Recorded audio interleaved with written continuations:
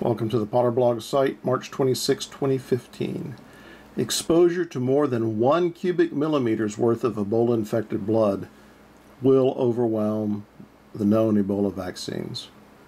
And that's what you see here on my finger, is a representation of 1 cubic millimeter of blood. I'm going to zoom out here so you get an idea how small this is.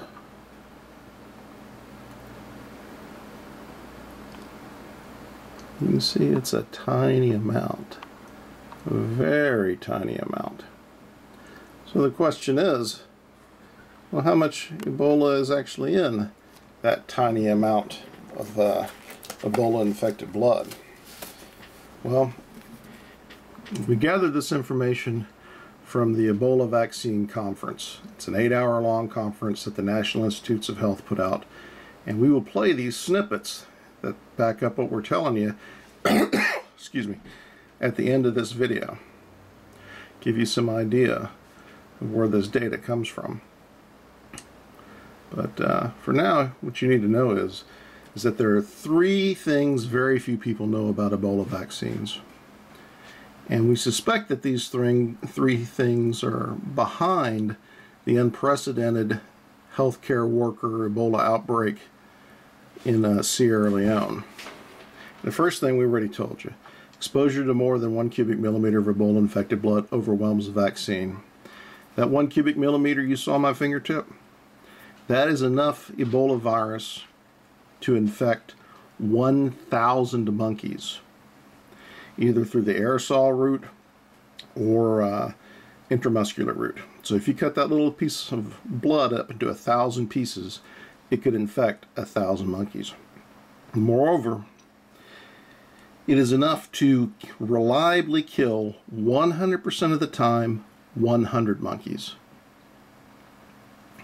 The other thing to realize is that FDA normally requires 10 years of vaccine dosing safety studies before they'll release a vaccine. Well, in the case of Ebola, that's been whittled down to just 3 months of guesswork, as stated in this NIH video conference. One of the points I want to make is that we're compressing what's usually 5 to 10 years of work of careful dose finding and everything else down into 3 months. And the third thing that comes into play here is Ebola vaccines have induced early Ebola-type symptoms in those people who were given them. So those 3 facts bring us to the very unusual Ebola outbreak in Sierra Leone among healthcare workers. Strangely, that outbreak coincided with the planned vaccination of foreign healthcare workers in Sierra Leone. The plan was to start vaccinating the healthcare workers in Sierra Leone about right a few days before this outbreak with these healthcare workers happened. Now, this is just a hypothesis, at least of what happened in Sierra Leone. That the hypothesis is that they vaccinated these healthcare workers. One of them had a reaction to the vaccine and came down with Ebola-like symptoms. That person was also then exposed to Ebola through their work. And because of that exposure and because they had the vaccine, they started having Ebola symptoms.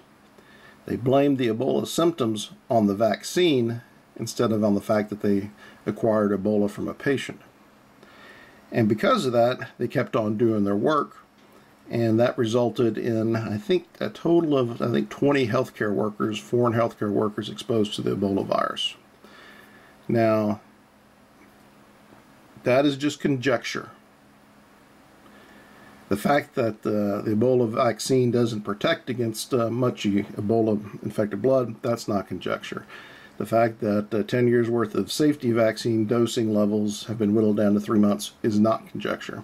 The fact that Ebola vaccines have induced early Ebola-type symptoms is not conjecture. But this outbreak amongst healthcare workers in Sierra Leone was unprecedented. And we detected this early on, and we tweeted about it.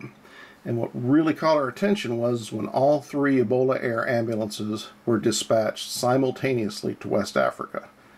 And we tweeted about this on March 12th, although we started noticing the first ones prior to that. It turned out, I believe, that they made 7 or 8 flights, and they turned several of these aircraft rapidly, almost same day, to get back to Africa. What ended up happening is 16 people were brought to the United States. One of them for sure Ebola infected.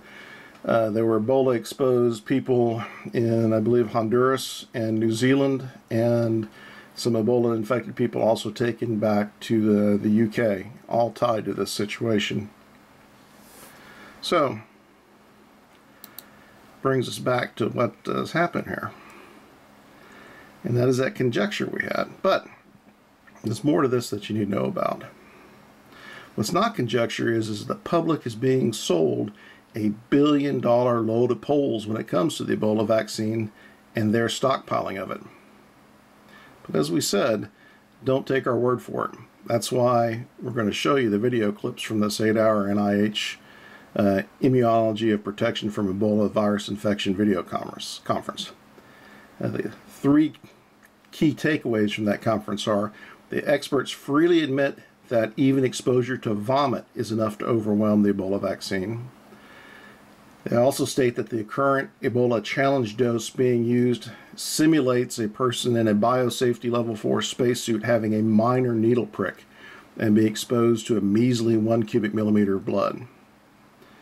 And the vaccine producers would like to cut that challenge dose down to by a factor of 100 times. So the reality is that the Ebola vaccine was designed to protect somebody who had their spacesuit fail, and the most minimal amount of dose came through. And so let's go to some clips from the video conference as we promised you. First, we'll go with this discussion right here. This will tell you where they freely admit that the vaccine will fail. I have no doubt that there will be failures. These vaccines are not going to be 100% protective, if only because the issue of challenge dose is key. And in the presence of a large challenge dose, someone who is exposed to vomitus with a high titer of virus, I expect that there will be vaccine failure. So again, that comes down to challenge dose. And the challenge dose we showed you was that 1 microliter of blood, which is 1 cubic millimeter of blood. That's what we showed you on our fingertips earlier. So how lethal is that 1 microliter? Well, let's look at this one, give you an idea. The challenge, which Pete mentioned, is 1,000 PFU delivered intramuscularly. And just to tell you, in this model, we've titrated down to 10 PFU, and that's uniformly lethal. So the challenge dose was 1,000 PFU. Now let's look at that, and let's look at that chart here again. The challenge dose was 1,000 PFU. PFU stands for plaque forming unit. 1 plaque forming unit is the smallest amount of virus that is required to grow more virus. In the terms of Ebola, basically it seems to work out that 1 virus particle is 1 PFU.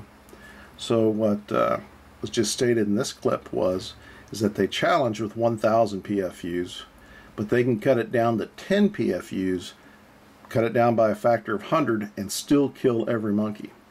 And it turns out that several people at this conference want to cut the challenge dose down to 10 PFU. And that brought up some more comments. I'll show you here. Here's somebody who wants to cut it down to 10. I think the challenge dose is too high.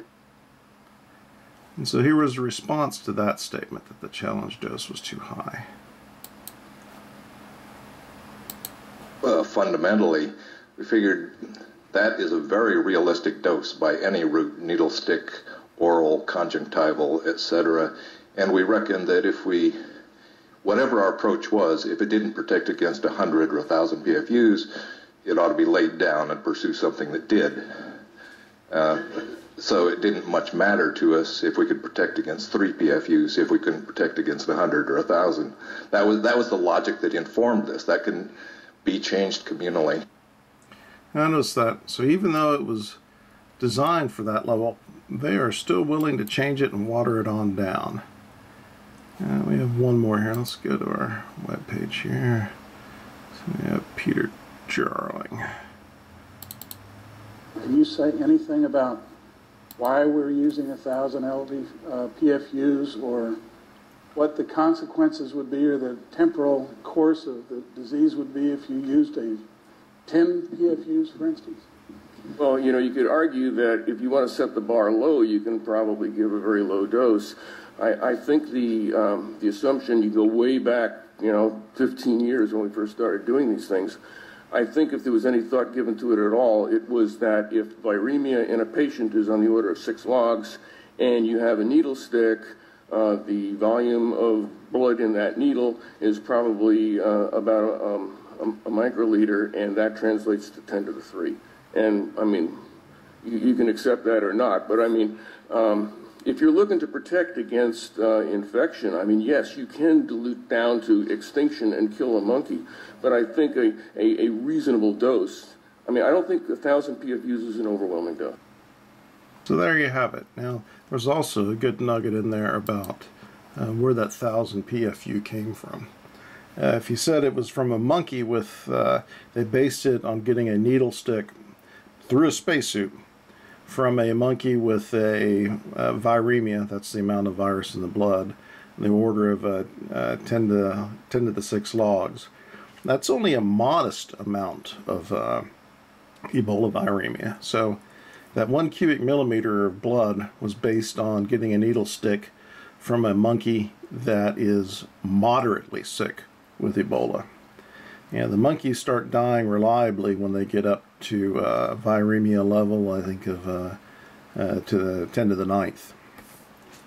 So if you got stuck with by a needle prick from a monkey who was on its deathbed or already died, there would be 1,000 times more virus in that drop of blood than the one I simulated for you on my fingertip a moment ago. So this virus is incredibly infectious. And that brings us on to the next aspect of this, something the CDC is doing with the people who they evacuated back to the United States, the healthcare workers that came in back on all these flights. There was one who definitely had Ebola. The rest were exposed.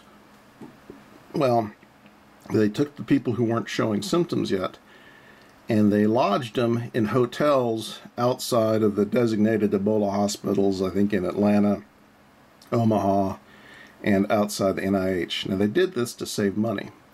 And they did this based on the information that people who've been infected with Ebola had not infected anybody that we know of until they started to show symptoms. So they believe it was safe. It saves them a lot of money. But here's the really, really dangerous downside to that. There's a lot that's unknown about Ebola.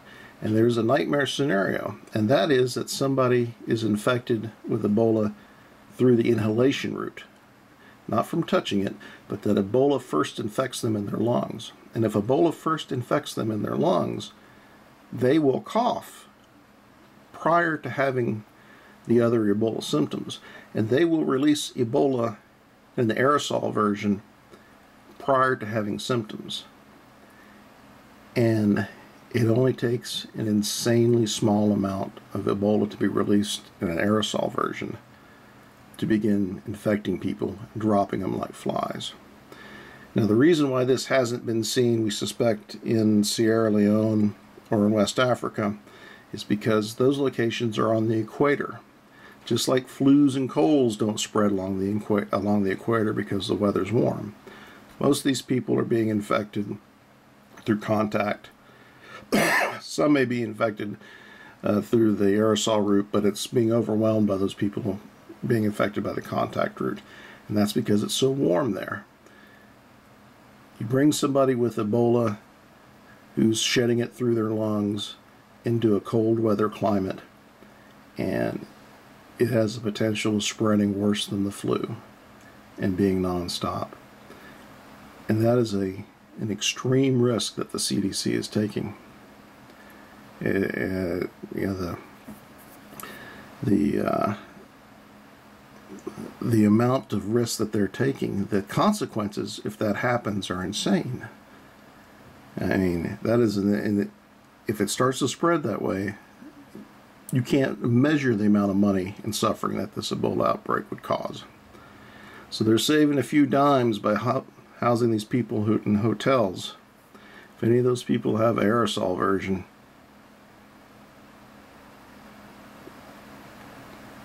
well, I don't know what we can say. It's just horrible.